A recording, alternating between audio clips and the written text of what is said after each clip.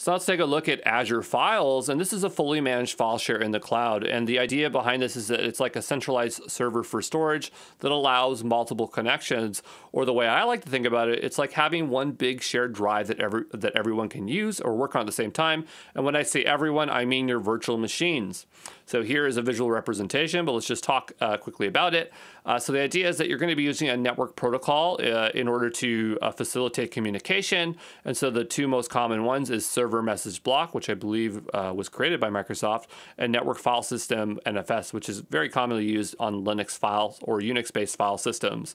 And what you're going to be doing is you'll have to establish a connection with your file shares file system.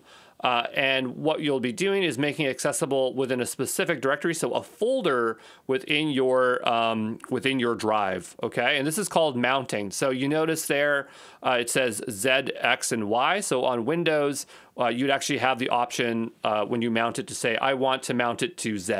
And so anytime you access Z on your Windows server, it's actually going to be using Azure Files. Okay.